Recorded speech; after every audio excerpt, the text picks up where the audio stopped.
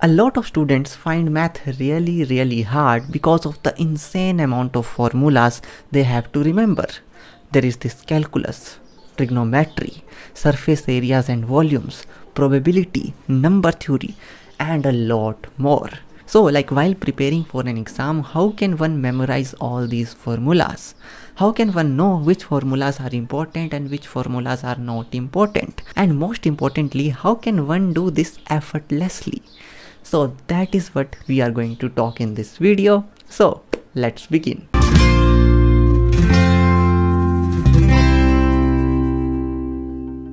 Hello geniuses. So before starting this video, I would like to thank the sponsors of this video, Skillbank. So Skillbank is an app which is like a pocket math tutor for you. This app contains all the topics starting from grade 1 to grade 10 with illustrative videos and very engaging quizzes to help you understand those concepts and strengthen your learning. So quickly download this app from the link in the description of this video and have fun math learning. So now let's come back to the video. So the thing that I'm going to share with you in this video is extremely simple but really effective. So listen to it very carefully and try to understand why it works. So let's take an example. Suppose you are preparing for a test which is on trigonometry from your math textbook. Okay, so now here are the simple steps on how you would approach it so that you can memorize all the important formulas related to trigonometry really effortlessly. So step 1 is this. First, you need to make a list of all the formulas that are going to be used in that specific chapter. Now you will say, from where I will get this list? See, in any math textbook, if there is a trigonometry chapter, they give at the end of the chapter a list of formulas that are important in this chapter, something like that. You can even search for it on the internet. Suppose you get the list. Now don't use that list. First, copy the formulas yourself on a piece of paper, write it yourself, all the formulas on a piece of paper written by you. That is really important. You yourself need to make that list. This will give that list a value. Okay, that is important. Now step number 2 is understand the concepts.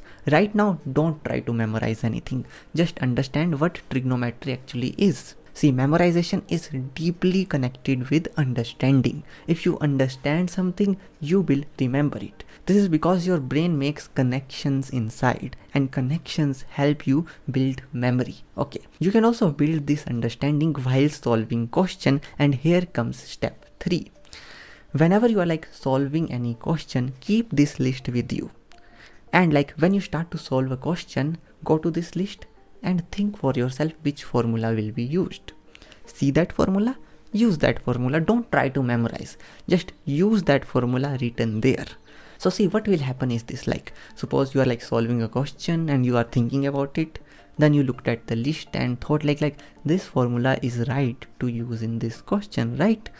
And this will create the connections in your brain to memorize that specific formula. And the more questions you solve, the more formulas you will automatically start memorizing. The benefit of this technique is that the formulas that are used more and more will get memorized a lot better compared to those formulas which are used less. In my school days, I used this strategy a lot, and also when I started this channel, I made a video on this. And I also showed the list that I made myself. So if you want to look at that list which I made for myself, you can watch this really old video of Mathogenius. Also, after this video was published, a lot of students asked me for a PDF of that list which I showed in that video. But unfortunately, I lost that list. Okay. And also the thing is that you need to yourself make your own list. That is really important. Once you make it yourself, it will help you kickstart the memory. These are the kinds of formulas that are there, and now when I'm solving the question, I'm seeing oh, that formula will be used here, and this will help you memorize those a lot better. If you take someone else's list, then it won't work that well.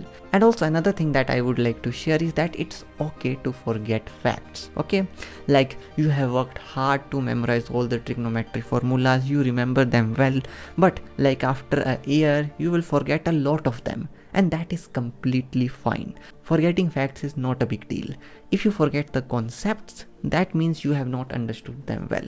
You have to remember the concepts. Like if you forget the formula, you can just go back to the list and try to memorize it again. It's not a big deal. These things are important only for exams and tests where you need these formulas to be memorized. Okay, otherwise normally in life it is not very important to memorize these facts. What is important is your training while solving those math questions, the problem solving ability that your brain developed. That is important. Facts can be forgotten and like we can just go back and look at them again. So that's it for this video. I hope you use this strategy and do tell me in the comments how it worked for you. Is there any variation to this that you used and it worked really well? I would really love to hear that. So thanks for watching this video and always remember that math is everything.